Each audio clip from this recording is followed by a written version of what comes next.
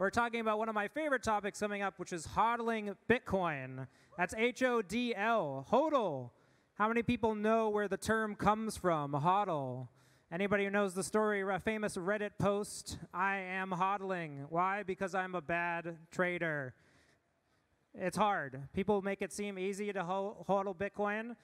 It's not, right? It wasn't too long ago where you go out to dinner and half your Bitcoin position is gone. So stay strong, hodl, and remember, not your keys, not your coins. So next panel is going to talk about this. They're going to tell you how to hodl safely. All right. We've got them coming up here. First up, Mr. Will Cole, Chief Product Officer at Unchained Capital. Our next hodling expert, Alex Daskalov, CEO at Knox. And finally, another hodler, David Abner, Global Head at Gemini, Business Development at Gemini. Hodling. Hey guys, thanks for coming. Howdy. I noticed you both didn't go for the business attire dress code they requested today. Well done. Well done. This is the Texas business. Yeah, that doesn't. It didn't really fit the. I noticed business on the agenda, and I was thinking that didn't really fit the mandate. But I'm glad you're here. I'm glad you both made it.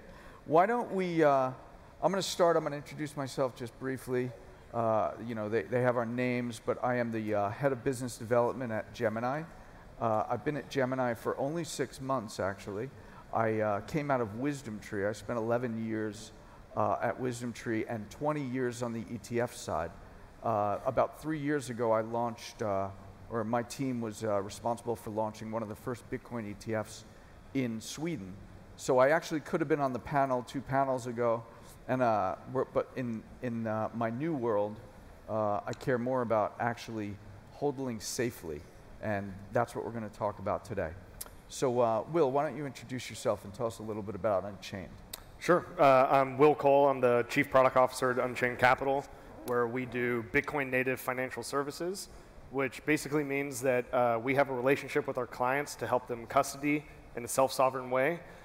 We do Bitcoin-backed lending, where we do not rehypothecate collateral, and we also do buying of Bitcoin directly into cold storage with keys that you or your business control. Great, thank you very much. And Alex, you want to tell us a little bit about Knox? Yeah, so Alex, CEO at Knox. So Knox, really, our medium-term focus is on solving what we'll call broadly the insurance problem in the space. There's something like $100 billion of Bitcoin held in centralized custody. Generously speaking, maybe 1% of that is insured. And as an industry, we really need to get to the ability, in my belief, to insure very large sums of Bitcoin held in centralized custody. I know you guys face this problem at Gemini. And our first product really was a custodian that could call itself 100% sort of one-to-one insured. That's something we run in Canada and looking to expand into a lot of jurisdictions the world over. That's great. Yeah, we do. It is an interesting topic because there's a lot of Bitcoin centrally held. There's very little insurance in the industry, and you know, yeah, we want to hear some more details about that. But why don't we start from the very top, right? And we're here to educate people today, so we want to talk about hodling and its difficulty compared to, or custody really, and the difficulty of storing Bitcoin as compared to traditional asset classes, right? Like cash or gold. There's been a lot of conversation today about, you know, the evolution of gold. Bitcoin looks a lot like gold, or it looks like a new form of asset. Why is it either more difficult or less difficult, do you think, than these traditional asset classes to protect it? Well, I think it's much less difficult. Traditional asset classes, I think, on the problem of custody, trend towards centralization. I really think of it in terms of, you know, how do you custody a physical thing? You have security, and then you have coercion, right? And how much are you going to spend to secure an asset versus how much does it cost to attack and, you know, infiltrate that security system? That trends towards centralization, where you get vaults and giant companies that can spend millions of dollars to help you secure something, but you also give up sovereignty over that asset in the process of doing so. And that's one side of it. The Bitcoin side of it, and one of the things I think is such a interesting part of custodying Bitcoin is that you can do the same thing. You can get the same security posture for free. And you can do that yourself. You don't have to rely on a counterparty to HODL your Bitcoin safely. You can do this directly from what's available on the protocol for Bitcoin, which is through something like multisig, where you can eliminate single points of failure, and you can do it for a couple $100 and have the exact same security posture that a giant corporation, a Coinbase or something like that would have. You can do it personally for yourself or for your business, again, for a couple $100. Wow. So I want to talk to you more about that and like what sizes you would be comfortable with, but let's come back to that in 1 second. Yeah. Alex, what do you think about storing and maybe even insuring these assets? Why is it more difficult to insure something like a Bitcoin? Yeah, I mean, certainly coming off from Will's points, I do believe, I can't speak to how difficult it is to hold gold or other physical assets, but I think well, we used to watch like movies, right? There used to be movies about bank robberies and gold heists, right? All of that stuff is now like, and I think people are translating that into Bitcoin. Yeah, for sure. And I think the ability, though, to remove the single point of failure is really critical. I still do believe, for most people, that they should be holding their own coins. In many institutional and other cases, that's, of course, impossible. And that gets us into, call it the insurance point. I believe that a well-set-up custodian like Knox, say running Knox infrastructure, is objectively extremely safe. There is a very low likelihood, but it is non-zero, that a theft or a loss can occur. And it's really for that reason that I believe that insurance should be brought to bear. It just needs to be made more accessible in the sense that we need much higher capacities and lower premiums. But I think you and I would agree that this is maybe a 1, 2, 3 basis point risk at most, precisely because there are no single points of failure. So it's interesting. Do you think like this is, so in traditional finance, and no offense to anybody who may be in the audience, in traditional finance, people thinking about custody is like an afterthought, right? So, you don't sit down as an institution that's going to run a long-short equity fund and think deeply about the custody problem. But I feel like the largest custodians in the traditional space are looking at this space and salivating and saying, you're right, there's $1 trillion being stored either centrally, about 1 to 200 billion, or a tremendous amount being not centrally stored that they think they can centralize. Is that going to be a good thing? Do you think the industry is going to move towards that or away from that over time? I mean, I think the reason that they don't talk about it in traditional finance as much is that they have hundreds of years of history where they figured a lot of these problems out. They understand deeply counterparty risk and how that works, and there's a lot of laws and regulations built up around controlling who can be a counterparty, what type of regulatory regime is defining what a custodian is. I think that with Bitcoin specifically, and institutions, I believe, will follow a very similar path that individuals have, where they start to understand the unique value that Bitcoin gives you with holding keys. We say this all the time, not your keys, not your Bitcoin. As individuals, I think a lot of us practice that. I think institutions oftentimes will think that it's not really possible for them to do that because of the history they've had in traditional assets.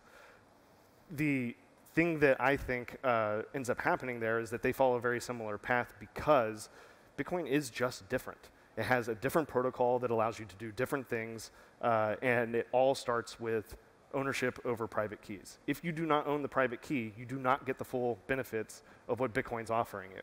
And again, individuals have figured that out, and I believe institutions will follow. I mean, at what level, right? So we are obviously Gemini is different, right? We hold keys for our customers. And this is a big argument that's been in the industry for longer than I've been in the industry. It's been going on for years, right? And it may be philosophical as opposed to actually practical, right? There's a room full of institutions here, and I get the feeling many of them are scratching their heads going, we would have to sort of change our entire business in order to control that set of keys ourselves. And is that practical for our business, right? So what about the practicalities of that? Why should someone, in your mind, pursue that? What are these benefits that you think exist? And at what size, right? Are we talking about a $10 million high net worth account, or are we talking about a $1 billion fund? And would you feel differently about the two of them? Sure. I mean, to talk about the why, I think you have to talk about what the risks are. Like, what are you actually trying to protect yourself against? And I feel like there are several factors to it, right? There's jurisdictional risks, right? So if you're an individual or an institution, what are the odds, or what are the attack vectors in which the regulatory regime that you live under or you operate under is going to be able to get in the way of you doing the transactions you need to do to operate as a business or be an individual, right? So that's one risk. And if you're an institution and you're using a custodian in some sovereign nation or state in the United States, there are ways that those institutions can be pressured based off the regulatory regimes that regulate them to not allow you to do the transactions that you want to do. If you're self-sovereign over those funds, then of course you can transact, right? Bitcoin allows you to be sovereign and to transact free and clear, regardless of the jurisdiction that you're under, if you own the keys yourself, right? There are jurisdictions, countries and states in the United States, like Wyoming, Texas is working on it as well, that are basically trying to sell sovereignty, right? They're trying to sell you on the ability to hold your keys, to do the transactions you need to do as an individual or an institution, and companies and individuals are now shopping around these jurisdictions to find the places that do it. So that's just one, though. That's just the jurisdictional risk. You have physical key risk of where you put the key. You have counterparty risk of who actually has the key, whether that's yourself, people in your company, or if you've given up ownership of the keys, what are they going to do with it, right? Yeah, look, I think it's a very interesting topic. I think obviously philosophical differences in the business, but the industry is growing so much, right? I don't think of us as competitors, but we're all going to grow, and there are going to be lots of different ways to offer these services. So I think it's valuable. It's important for people to understand that aspect of it. Thank you. Alex, maybe we'll pivot for a little bit. You pivoted Knox really from custody to insurance at some point, right? Yeah, I mean, I wouldn't call it a pivot exactly. So really, our first product was a custody product. That is something that we offer to this day. And the reason for that was to originate the very risk that we wanted to kind of look into insuring. So when we first started, we looked at the insurance policies that existed and said, basically, none of these are good enough. Either they're too expensive, or to the extent that you can get somewhat affordable ones, they do not cover all of the risks that we think ought to be covered. So that was really step one. And we said, we dream of an insurance policy that can cover against loss, theft from the outside, and theft by internal collusion. And then the really important bit here is that if you're going to cover theft by internal collusion, that it be covered across the entire private key lifecycle. So that, I think, was one of the most shocking things when we looked into the policies, and we said, there's no way you can call yourself insured for collusion if you're not insured for collusion at every step of the private key lifecycle. That was kind of the state of affairs at the time. We found the first insurance policy that met all of those properties, and then started kind of scaling that in order to be able to allow other custodians, other FIs, and in fact even other corporations the same ability to have that extreme security with the ability to be insured. And perhaps to Will's point, it'll be interesting to see what happens down the line in terms of who is going to be holding keys. If you are, say, some institution that is not a custodian, will you reach out to a custodian like Gemini's, or will you perhaps set yourself up with the ability to actually maintain internal private keys? And so that will be perhaps an interesting point. And I think that is one of the methods by which we may be able to scale insurance into kind of the levels that we need, is to say, effectively balkanize it, make it so that keys are stored by all of these different entities, and they can each run their kind of local infrastructure. I would imagine there'll be some sort of framework for how keys are stored, and whether it's either via centralized institution or an individual or an independent, And as long as they meet all those criteria, the insurance companies should get comfortable with that, right? Is that the way that would work? Yeah, so I mean, I think the insurance companies are getting more and more comfortable with understanding how these systems work. In our case, for example, we can set somebody up with the very same infrastructure that we've deployed, and then ensuring that is very straightforward, because if the insurance markets look at it and say, we know this risk, we already are exposed to it multiple times over potentially, and we'd gladly write a new policy in order to take on more of this risk originated by some other set of people. Got it. So a lot of people ask us in our meetings, right? We meet with institutions, and in the top 10 list of questions is tell us about your insurance, right? And we say the same thing, which sounds comical, right? Yeah, we've more than $30 billion worth of Bitcoin or worth of cryptocurrencies under custody, and we have $290 million worth of insurance across our platform. It seems minuscule, right? Do you think that,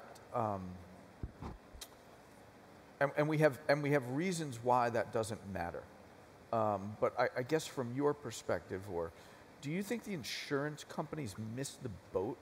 Like we would say, well, we have MPC, we have gating on asset accounts, and we have a variety of different methods to protect assets because we couldn't get insurance for the last 10 years.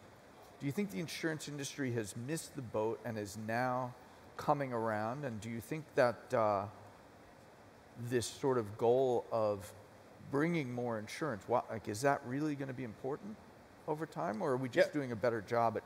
So I certainly think it should, yeah. To your earlier point, I've had this argument many times, and I hear people say, well, the systems are extremely safe, right? The likelihood of a theft or loss is basically zero. And when somebody tells me that, I agree, it is true. But if that is true, if it is objectively the case that the risk is near zero, that means that there is an insurance product that could in theory exist so long as we can actually price the risk. And so that's really the central theme here is it is possible to do this. The insurance industry, I'm not sure that the insurance industry itself will sort of get around to this, but that's why it's on companies like Knox to actually solve this problem. There are methods by which this can be enabled, and I think we will eventually get there. Perhaps a historical note on insurance is Bitcoin appeared 2009. A few years later, most insurance carriers still did not even know it existed, and companies like Gemini and Coinbase started knocking on their doors in around 2014-15 saying, hey, could you perhaps sell me insurance for this product? Fast forward just 5 years, and now we're in this situation where $100 billion plus is held in centralized custody, and they are nowhere near supplying the capacity necessary. So it's kind of an interesting thing to see is for the insurance industry, this is the first time that something went from zero to this size in so little time. And I think this is something that you're going to see replay again and again this century with brand new risk categories. They'll go from not existing to suddenly everyone's foaming at the mouth trying to buy more of this coverage. Got it. Will, do you think from a controlling your own keys perspective, insurance is more or less important in that sense? Like what? More or less important? Yeah. What's your view on that piece of? I mean, the idea of insuring keys and whatever your setup is, right? So it could be that you could be self-sovereign over your funds, but you could be collaborating with other institutions, and while that institution might not be able to unilaterally spend the funds or or lead to loss directly by authoring a transaction, they could end up collaborating with you or with other people in the quorum towards a transaction that you didn't mean to do or wasn't authorized. So I do think insurance can play a role in a self-sovereign setup just as it does in a fully custodial setup. Yeah. Got it. Around the use of keys. Sorry? Around the use of keys. Got it. So I guess on this, Matt Hogan in the last panel said that really the disruptions in the industry are becoming less and less frequent, right? We read less about industry hacks, and I mean, sometimes you'll read about them, but most of the time, or almost all of the time now, they are not on the regulated exchanges, not with the centralized custodians, and things like that. Do you think that, and really institutions have never been impacted by them, right? The biggest hacks happened years ago. It was not a big institutional market. Institutions, Novogratz said this morning, it's really a 6 months to a year phenomenon that institutions are coming into this market.